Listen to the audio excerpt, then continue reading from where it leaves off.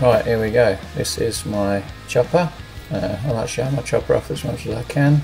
It's looking a little bit worse for wear, and this is how it looks by the end of the video. There I am. That's another view of my head from a different angle. So I started off by pulling off the old seat cover. It was looking a little bit worse for wear and wasn't the colour I was going for, so I decided to replace it. It was quite easy to take off, just basically pull some staples out the back and peel it off. I must admit the foam looks a bit minging, as does the old seat cover. This is the new seat cover, fake leather, I bought online. Cost me about 7 or 8 quid and turned up about a day later. So I started off by measuring it against the old seat cover, just so I know I've got enough. That's me brushing it down, because I think that's something you should be doing. I started by putting the foam on top of the fake leather and spraying it with some spray glue. This stuff, yeah, it seems to be pretty impressive. It's only from Wilko's. It cost me about £5. And most importantly, go and make yourself a cup of tea while it's drying. You want to leave it for about 5 minutes till it gets a bit tacky. Once it's tacky, you can then place the fake leather over the top of the seat and the foam, and you should feel it getting a bit tacky and sticking to the seat. This is where my knowledge of upholstery went to zero, as I've never done anything like this before, and I started to think, have I made a mistake? Obviously it's too late to change it now, so just cracked on and winged it as per usual. It's bloody hot in that shed, so you're gonna have to excuse the beads of sweat running down my face. I ended up sweating like a Hollywood producer in a school playground. It was rather hot and sweaty. So basically what I'm doing is stretching the fake leather over the seat cover and just pushing it in the best I could to try and get to the shape of the seat. Again, not knowing what I'm doing, this was just a bit of trial and error and winging it the whole way through. But by this point I started to get an understanding of how it all worked, and it was starting to look like a seat again.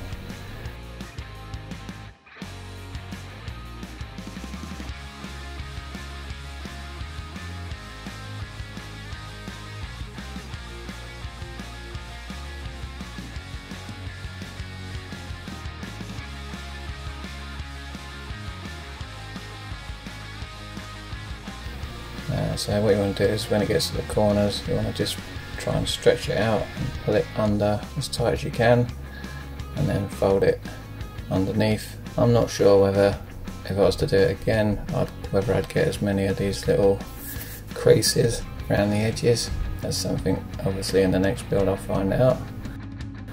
So I just use this staple gun to pinch it into place. Obviously with the staples and the glue, I knew that it was going to stay there or thereabouts.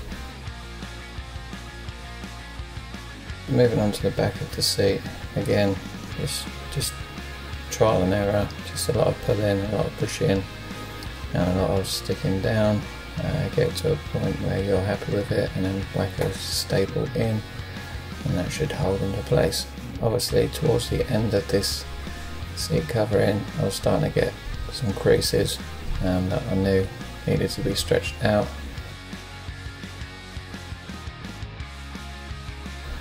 And it's bloody hot.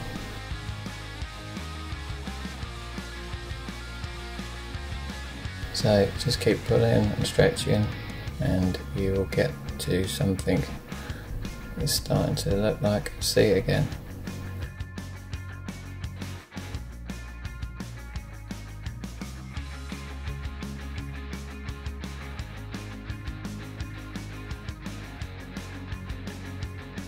Obviously I'm starting to repeat myself again, but it's just a case of pulling it, pushing it in, sticking it down, and then whacking the staple in just to hold it underneath.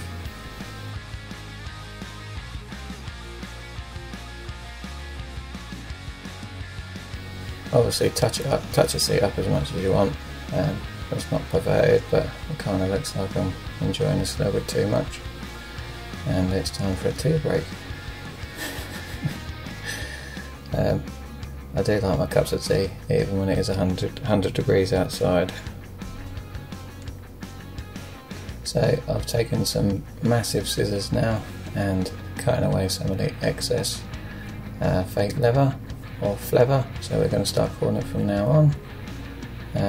This doesn't really, it's only getting in the way really, and I noticed that some of the glue was not as tacky as I wanted it to, so I'm just adding a little bit more.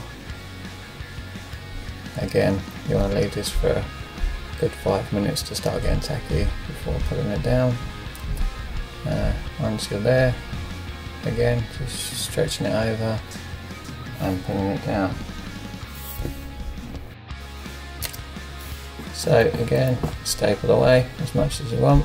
I don't think, just be careful you don't go too low, because you will go through the side of the seat, which I did on one of the staples, but for some strange reason it didn't make any holes on the seat cover.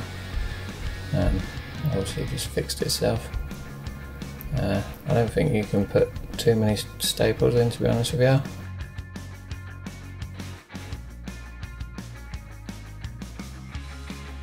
So I just wanted to make sure that everything was in there and tight, and it looked like it wasn't just going to pop off when I sat on it.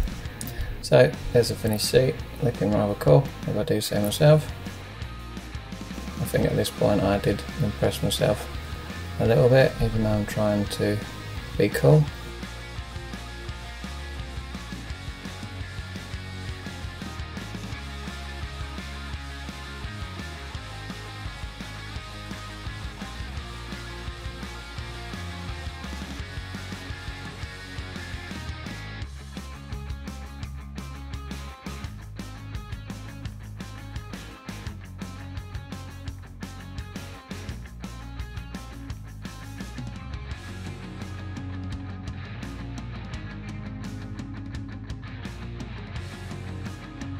Just cut off the excess leather and just a couple more staples where you think you'll missed a bit. Don't get me wrong, the seat isn't perfect, but it looks a lot better than it did before with that old worn seat cover that was on it. And this is the end result. Really impressed. I've actually impressed myself at that point.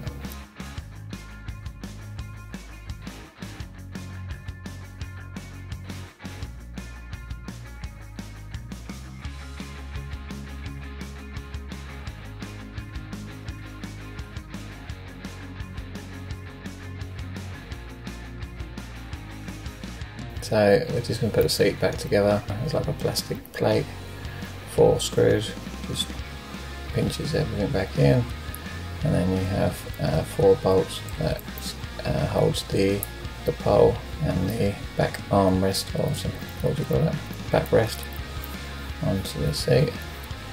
And just checking, making sure my GoPro is still filming, which it was. And this is a finished seat. So this was my first attempt at covering a seat on a chopper. I'm a little bit impressed with myself. I think it's come out quite well. A couple of little creases here and there, but I think that's due to the sponge underneath. If I was to replace that, there wouldn't be any flaws on it whatsoever. But for what I need it for, you know, it's done the job really. I think it looks pretty cool. For a first attempt anyway, I'm impressed. So, as always guys, thank you for watching. Give us a thumbs up, subscribe somewhere down the bottom, and I will catch you in the next one.